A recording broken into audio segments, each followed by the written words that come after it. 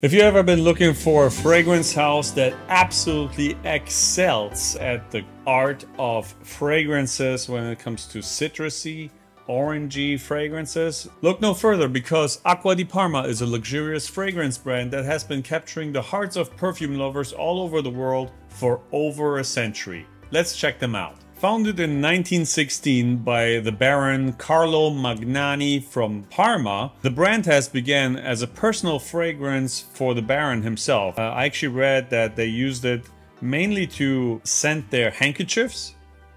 The Baron and his friends' handkerchiefs, I guess. However, it quickly gained popularity and became a symbol of Italian sophistication, discreet luxury, and craftsmanship. One of the things that sets ADP apart from other fragrance brands is that it's committed to preserving and perpetuating Italy's unique historical heritage and rich artisanal tradition. All of the brand's products are proudly made in Italy and are crafted with care and attention to detail. Acqua di Parma has a wide range of fragrances that cater to different tastes, as you may imagine.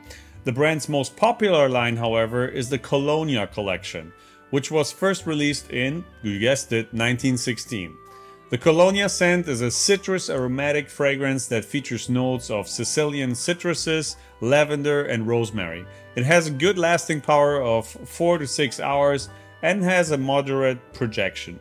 Remember that fresh and citrusy fragrances generally don't last that long, so this is okay. In addition to the Colonia collection, Acqua di Parma has also other lines, such as the Blue Mediterraneo, which is again what I have right here, Le Nobili, and more.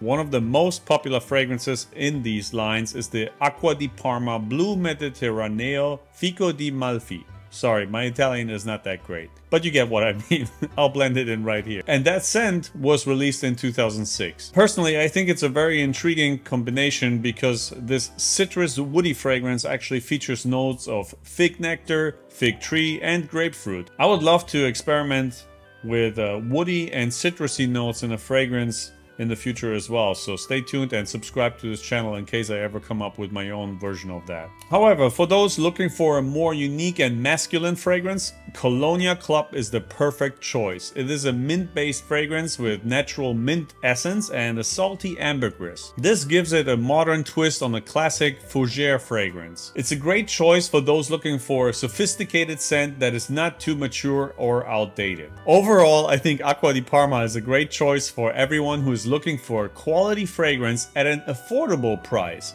The brand's commitment to preserving Italian heritage and tradition is evident in every scent they create. Whether you're looking for a light, uplifting citrus scent or a more masculine and unique scent, Acqua di Parma has something for everyone. So I strongly recommend checking the brand out if you haven't already. If you have, let me know in the comments below, what is your favorite scent? Do you like it, do you love it, or do you hate it? Let's have the conversation down below, and I'll see you in the next one.